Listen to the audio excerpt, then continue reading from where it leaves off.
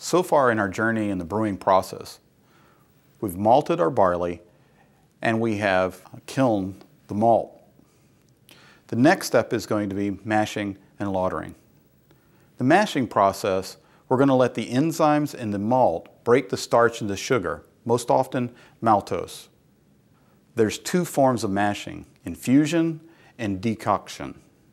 In infusion, we mix the malt with the water and we heat it up together. It's a newer process that really became available when we had very accurate thermometers. In decoction, what we do is take a portion of the mash and boil it. Take that boiled content and put it back in with the rest of the mash to raise the temperature. This is an ancient process that was used whenever there were not accurate thermometers. Both of these are used to get the mash up to a certain temperature, but not boiling.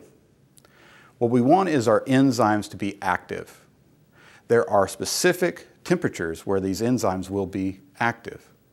Once we have exceeded this temperature, the enzyme is denatured and no longer active.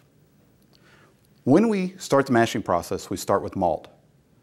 The malt is still in granular form, in its grain. So we first need to break that open to increase the surface tension. So we're going to mill the grain to get a grist. The grist is then mixed with water, and the water is then heated up to a certain temperature. There are several enzymatic rests. Enzymatic rests are temperatures where we get the most enzymatic activity. There is the beta-glucanase rest, the proteinase rest, and the amylose rest, either the beta-amylose rest or the alpha-amylose rest. The beta-glucanase rest is actually an enzyme that breaks down beta linkages in cellulose. This enables the starch to come out of the cell walls. You have to be careful with this rest because if you break down the cellulose too much, it'll actually interfere with the filtering process in the lautering step. The proteinase rest degrades proteins, giving free amino acids and other smaller protein molecules. We have to be careful here because if too much free amino acid in the wort will actually cause off flavors. We also want to have smaller proteins for a developed head, but if we break down the proteins too much, it'll also cause clouding. The amylose rest, both the beta and alpha amylose rest, are the most important. It's the amylose enzymes that are going to convert the starch into sugar. The beta amylose rest is for the beta amylose enzyme. This enzyme will break down amylose and amylopectin by starting at a non-reducing end and then breaking it glucose by glucose. The alpha amylose rest more or less takes the larger starch and snips it into smaller pieces.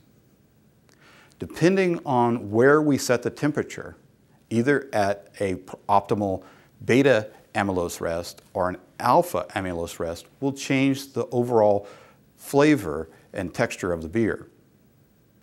If we have a lower temperature, we're going to favor a beta amylose rest. This is going to give us a crisper, less malty beer. If we have a slightly higher temperature at the alpha amylose, we're going to leave smaller dextrin molecules together that give us a malty flavor and a more full-bodied beer.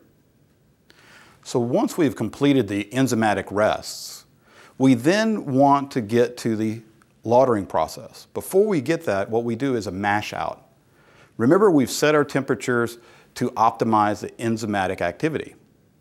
But at these lower temperatures, the wort is still very thick. And what we want to do is make it less viscous. So we raise the temperature, or mash out. So we'll raise the temperature up and prepare for the lautering step. Now, lautering is just the process where we're going to separate our liquid wort from our residual grain. Usually this is done by sparging.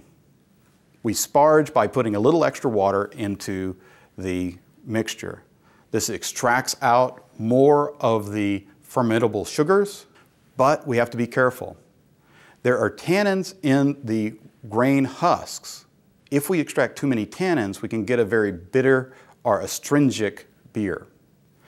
At the end of lautering, what you have is you have your spent grain and you have your liquid wort. It's our liquid wort that we're going to take to the next stage of the brewing process, boiling and hopping. The main step in the mashing and lautering phase is to convert starch into simple sugars that can be digested by the yeast and turned into ethanol.